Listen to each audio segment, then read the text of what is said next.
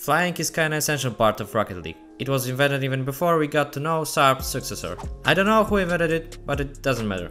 What matters is that it's very important. Do you know that our field consists of ceiling, floor and 4 walls, right? We don't realize that almost 90% of space in the capsule is air and we need to learn how to use it properly. If you take a look at the LCS players, you will see that they are keeping the ball up almost all the time. Why though? It's because it's harder to be consistent in the air and they are waiting for their opponents to miss or just make the bad decision. That's why you need to do it correctly, because your opponents in a ranked adventure will do exactly the same. Today I'm gonna teach you how to do it properly. We're gonna discuss about process of learning it, prediction about ball positions, so you can use less boost to make the same turn, decisions, when to go for a ball in the air and when not, and most importantly, best ways to do it. First thing you have, going as fast as possible. I know that going into air isn't a hard thing to do, but going fast into air is complicated, mostly for beginners. Simply, to make aerial, you need to start boosting, immediately jump after it. After first jump, direct nose of your car towards the ball or ceiling if you want to just go fast, and after adjusting your angle, jump again. It's very important. Sounds easy, but is it?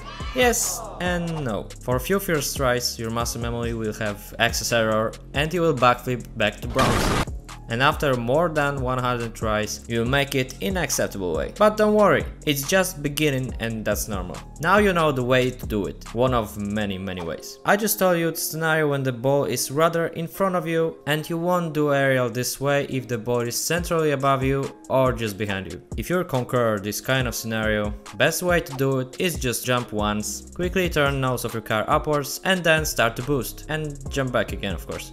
If the ball is behind you, do the same, but try to turn nose of your car more to the back instead of pointing it centrally up. This will allow you to go straight up or straight back and you won't make unnecessary turns during aerial. It's very important to try to make it straight up, because if you are making corrects during it, you will use more boost and you won't be as fast as you could be. Of course, you won't do it perfectly from the beginning. I mean, you will need to make many corrects during aerials, cause you are just learning. But knowing what's good and bad already at the start will speed up the process of going for aerials. Now, when you know how to do it correctly, we need to say something about learning how to predict the path the ball will go. As I said, if you will go in straight line to the ball, the path will be shorter and boost will thank you. So if you want to go in straight line, you need to predict where the ball will be in next 2 to 3 seconds. How to do it? Is it really possible? Yes, it's possible if you have trained it before. So the best way to learn predicts is get used to them. You have a lot of training packs connected with aerials. This one is my favorite one. It has many various type of shots, and if you will connect it with base mode, you will have many possibilities. Like this shot. As you see, it's rather easy to do, but this type of shots are crucial in case of prediction where the ball will go. I think it's the best way to learn it.